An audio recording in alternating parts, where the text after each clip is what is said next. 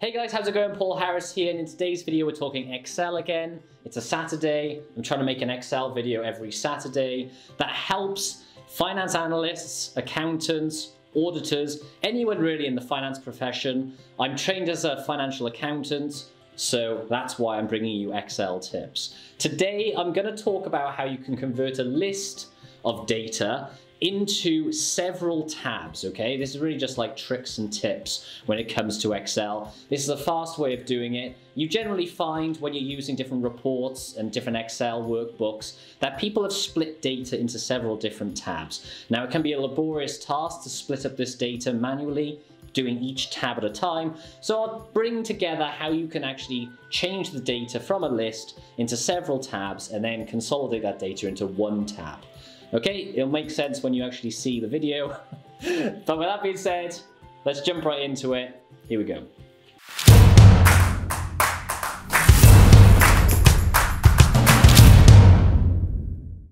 Okay, so here we are in Excel, and as you can see here, we have a set of data, a very normal set of data that you would see if you were reviewing financial information, except the product here is apples, pears, and mangoes, and you have revenue, cost of sale, and profit.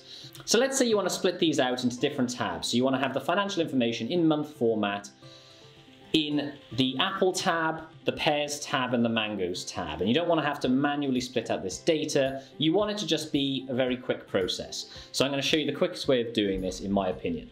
So first thing you want to do is actually pivot this data, okay? So insert pivot data, okay, creates a new tab.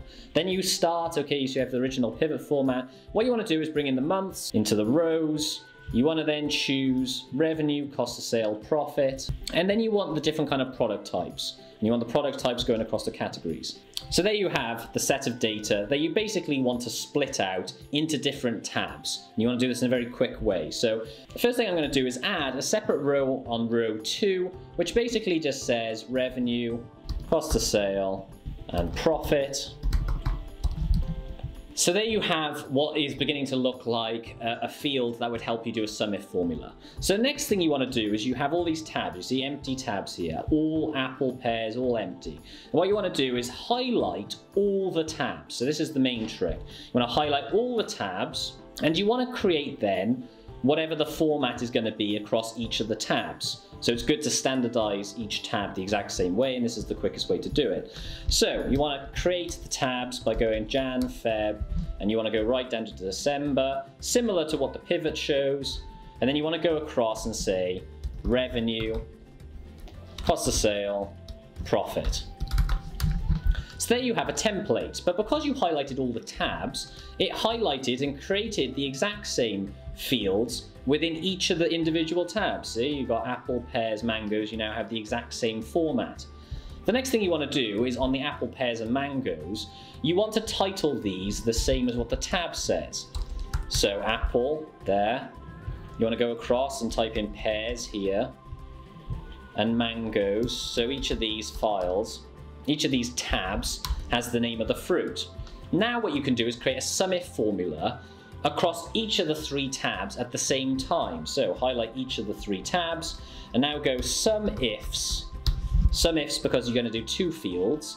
Then go across to sheet 1 and you want to select first the values that you want to pick up, and you want to fix these on columns so you can drag across. Then the next thing you want to do is pick up the criteria 1, which is going to be revenue, cost of sale, profit, and you want to fix that completely, okay? So you want to say $B, $2, and then $J, $2, which basically is going to fix it whenever you pull across the formulas.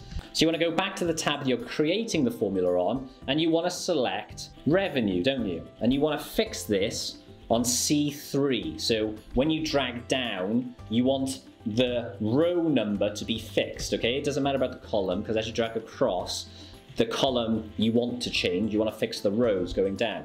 So you fix it so it says C$3. Then you want to create the criteria number 2. So go back to the pivot, and you see here it says apple to pears.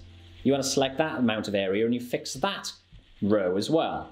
Then you go back to the mango, and then you select the mango in B3. And now you fix that completely, because as you move across, you want it to always be fixed on mango. Then you close brackets. But the difference here is you need to go through then and manually delete the bit that says mango, okay? And the exclamation mark, because that is picking up the tab name. You don't want that to pick up the tab name, you just want it to pick up the cell B3. Then you press enter, and you see here it's created the sum if formula within the mango tab. Now when you drag across using this formula and drag down, it's picking up the values from the pivot table. But the more important thing is, it's actually picking up the same values for pears and apples. You see, it's created the same sum if formula across 3 tabs. But because you deleted the section that talked about it selecting from mango sheet, it then created the formula that was usable across all 3 tabs. What we haven't focused on is the all tab. So the all tab is blank because all we did was highlighted the apple, pears and mango tabs. So next you want to actually create an all tab, which is going to pick up the values from each of the 3 tabs. Now, of course, we could go back and just pick up straight from the pivot table, but often at times you haven't created this from the pivot table. You might just want to have an all tab that selects from the values from several different tabs, and you might not have a pivot table that you can just nicely go to. So the way you do this is create a sum formula. But you know when I said you want to create all the tabs so it's standardized? You have the same revenue for January in the same section of the tab. Now you go to, say, the Apple tab, and you just select cell C4. So you want to select, you know, the January revenue figure. And let's press enter for now. And here you see you've picked up the January revenue figure for the Apple tab. But now what you can do is, you know how if you were to do a sum formula and select across rows, and you would do C4 to say D4, what you can do now is actually do the same thing across tabs. So you do apple, semicolon, and now you type in mango. And you see here it's created a sum formula. Instead it's going across tabs now. It's not going across rows or columns, it's going across tabs. You're adding up everything that is in cell C4 across those number tabs. And of course, if you drag across and down, you're going to be picking up all the values that are in each of the individual tabs.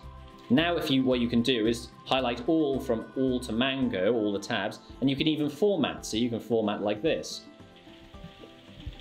to make it look a little bit nicer.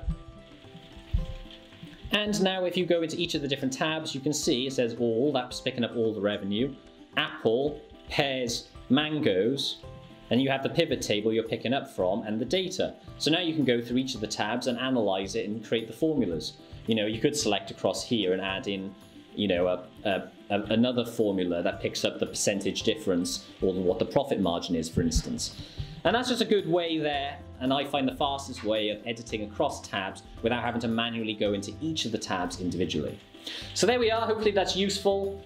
Coming at you with more tips every Saturday from my 10 years of financial analysis career, basically. Small tips, chunk it up into different little YouTube videos to make it easy watching for you guys at home. So there we are. Thanks for watching. If you're new to my channel, more Excels to come. If that's your kind of thing, subscribe. I also make on weekdays, Tuesdays and Thursdays, investment support, you know, company analysis, stuff like that. So if that's your kind of thing, check that out. Thanks for watching. See you next time. Bye-bye.